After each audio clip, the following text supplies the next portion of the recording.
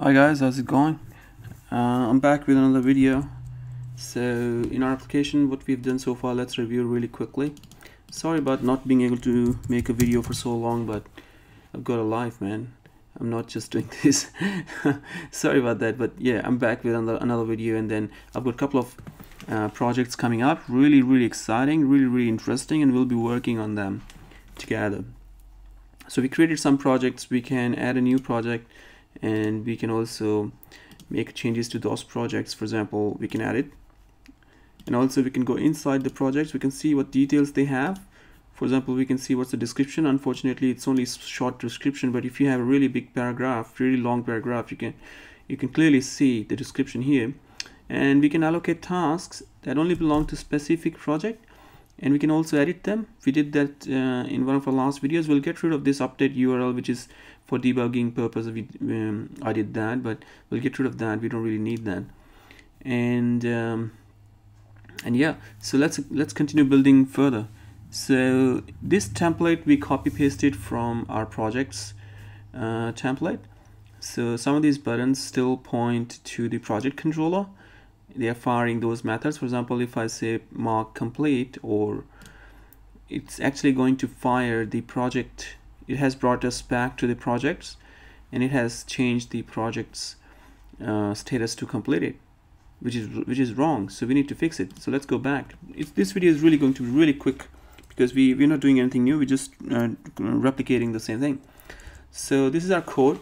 So the very first thing we're going to do is create a route for this button, or yeah, that's the best place to start. So essentially what we're doing is we're creating a patch request to one of the properties in the task model, which is also the database column, the value, which is a Boolean value of false. That's what we set up, remember? So let's go back to tasks table, which is here. And if you look at the task schema, we created a property called completed, and it's a Boolean type, and it's set to false, which makes complete sense. Every time you create a new task or a new project or a subtask, by default it's pending, it's false. And the only thing we can do with the Boolean is set it back to true or set it back to false. That's all we can do. So if it's pending, it's going to show, it'll be false in the database. If it's completed, it'll be true in the database, or vice versa. You know, if the database has true, we're going to display as completed. And the user has full control over it. He can always set it back to true, the completed or pending. But in the upcoming videos, once everything is finished, we'll be adding some of the logic, how this application should behave. For example, if a project is complete, 100% complete, and someone closes it, then it becomes an archived project and it cannot be opened again. Under certain circumstances, only administrator, he can open it. So we will be creating a different user accounts and policies, which will give us another layer of abstraction, so we can control who can authorize the completion of project. We can create where there are teams involved, but that's too much of work for now. But you get the idea. So now this is one of the HTML standard, one of the methods we have.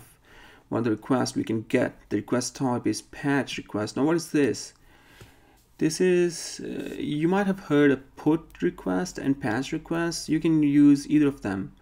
A put request essentially is, to my understanding, is if the value is not set, it's null, it's undefined, you can use a put request because you're putting something in to a variable or array or value or something, you know. But if it's already been set, then you're just updating it. You're just replacing it with a new value. So it's a patch request, and you can do it as many number of times. But when you put something, you only do once. I don't know if you understand my meaning. I mean, I don't know how to define it properly. So in this case, because this property has already been created and initialized in the database to false, a Boolean value cannot be empty. You have to initialize it either with a true or empty or false. It cannot be null. So it's not like a string, an empty string. No, it must be initialized. By default, it's initialized to false. So since it has already been initialized, we can only toggle it using a patch request. So what we're going to do here is, let's just make a copy, give it a little bit of padding. So we're going to create a new patch request, and we're going to fire it to the task controller, and we'll fire the completed method. That's fine. But so we are completing a task that belongs to a specific project. So we're going to need project/projects key, because we're going to have to define Laravel which project we're talking about. And then we're going to include our particular task. That way that particular task can be marked as complete or pending. That's all to the routes. Let's get rid of this. The next thing we want to do is go back to the task controller and add the method. Now we don't have a method in place right now. So let's open up project controller. My mouse has lost connection. I don't know what happened there. And here,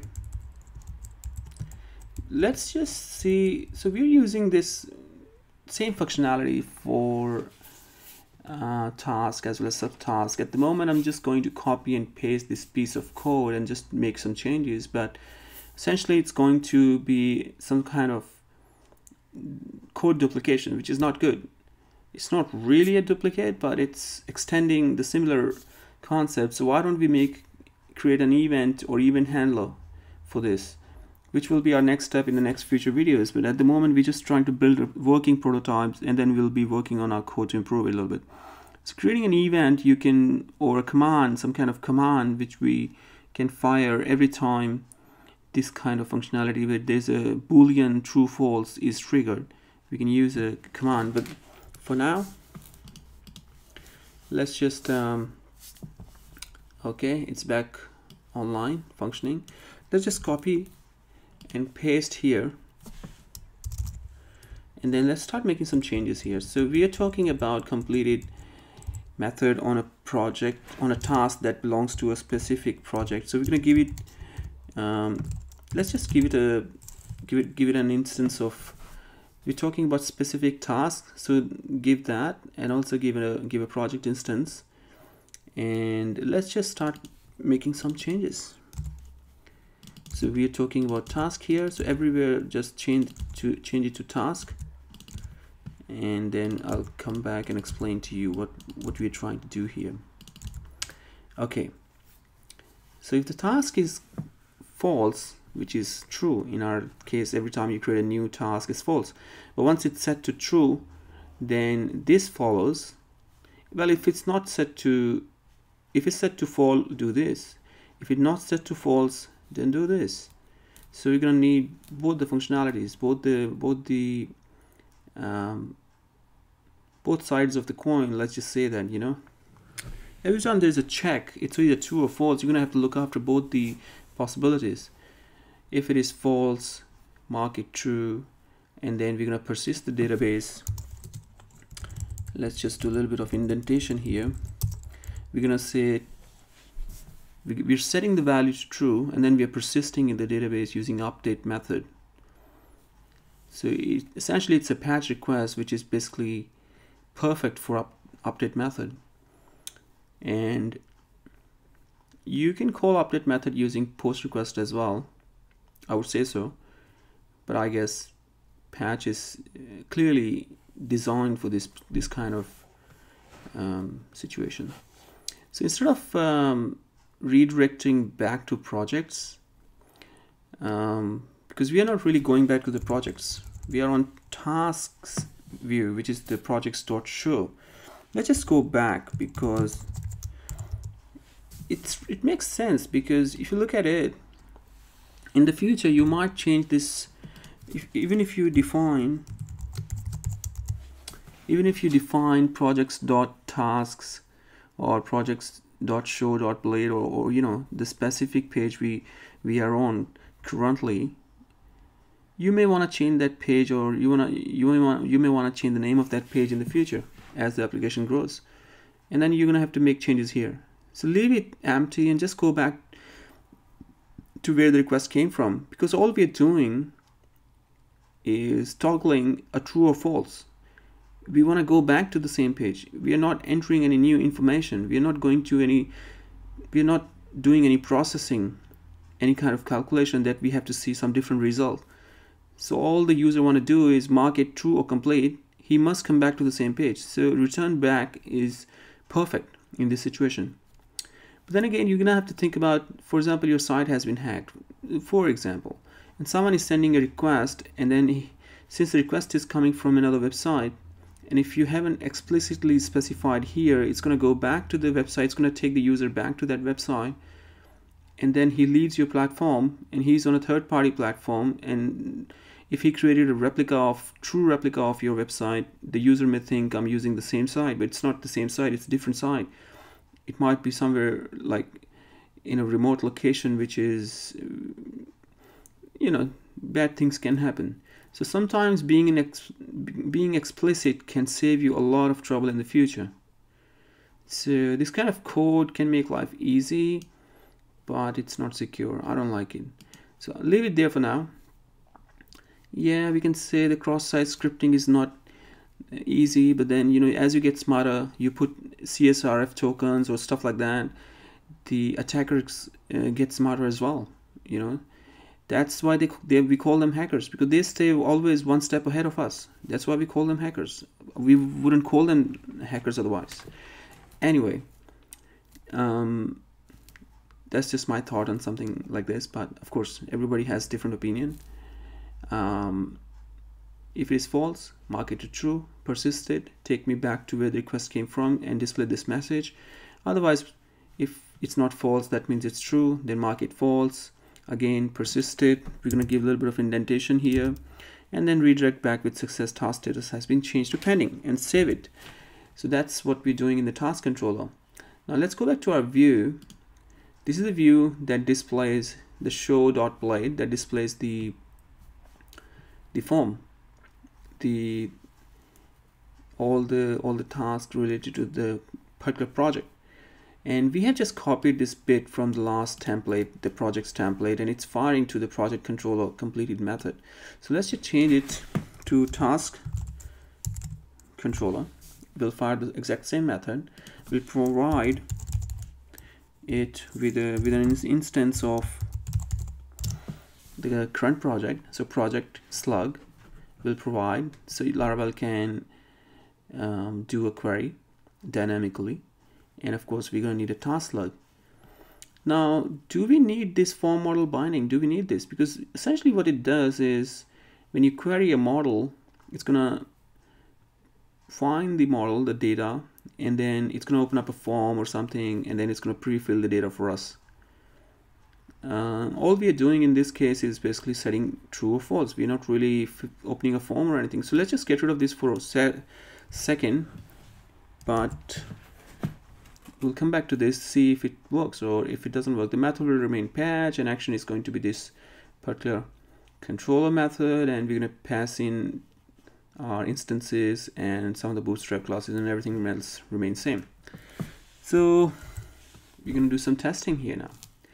So let's just refresh it, although we don't need to, but just do it for a second, because the task slug and project slug needs to be placed upon. So refresh. And let's just view the source for a second before I hit complete it. So we have here, where is it? So we have here, add a new task, and this is edit, update, and description name. I have to put complete here. I searched it, that's quicker. Now if you look at here, so when you create this route, it's creating this form with this name of the project, as you can see here. So you have to provide that that project instance, otherwise that route cannot be created. You have to provide this project instance, and did you notice there's something wrong? We didn't specify the task instance, so it doesn't know the correct URL here. I'll show you why is it wrong. I'm gonna try to mark it pending, and you'll see we get this error. So method not allowed HTTP exception. That means you don't have a method in the route file. But if you remember, we did create a route. Our route is task controller completed, and this is it's listening to this route. It needs project's key and task key. Now for some reason, if you notice in the source code, you'll see the URL it's firing up is projects/project key. In our project is this slug swimming-lesson, so it's firing up this key. I'll just zoom it a little bit so you can see it better. Swimming-lesson, but it doesn't attach task/which task we are trying to update, which is wrong. So what we'll do here is go back to our what's happening. Okay, go back to here, and we'll just give it that model, that instance, and refresh the page for a second. You can refresh the source code, that's fine. And then you'll notice that now the correct URL is project and project key, the current project we're talking about, and the tasks/task you're talking about. And then it's firing up to the completed method. That's the correct URL where this information should go, and then Laravel is able to persist the database. So now if I go back and refresh, so the URL is updated in the browser, and then I mark it pending, it should do it pending, which it is doing correctly. But did you notice something wrong? It has marked both the tasks pending. One was completed, one was pending. If you mark complete, it does this one complete. Oh, it's good. Maybe I saw something wrong. I'll have to rewatch the video to see what did I miss. Yeah, no, it's working fine. So I can mark this one pending. It's pending. Oh, I see what happened. So completed is actually, oh, I've lost mouse connection again. Looks like I need new batteries. But that's okay, you get the idea. So that's for our so when I do this complete, it gets a little bit of padding because completed is longer than pending. And when I do pending again, it moves. I thought that moving is due to, you know, both of them change, but anyway, it's fine, there's nothing wrong. So that was something about toggling the status. And in the next video we'll work on this hide button, because currently if I hide, it's firing the project. See, project has been hidden, and when we go back we see nothing happened because we haven't given the project instance, or we haven't given something, you know, which project we're talking about. It's just funny. So we'll have to fix that. In the next video we'll fix that, and then we'll continue to build subtask functionality. We'll write some of the logic after our application is finished so we can make it more meaningful. Right now it's very dumb. We can continue to delete projects even if the tasks are still pending. I can delete this project and I can go to trash. Right now I'm hiding, but I can go to trash and delete it even if it has pending tasks. That's just dumb, because if you created some tasks, you shouldn't be allowed to delete. It's gotta be smart. Anyway, well, thanks for watching, and I'll see you in the next video. Have a good one.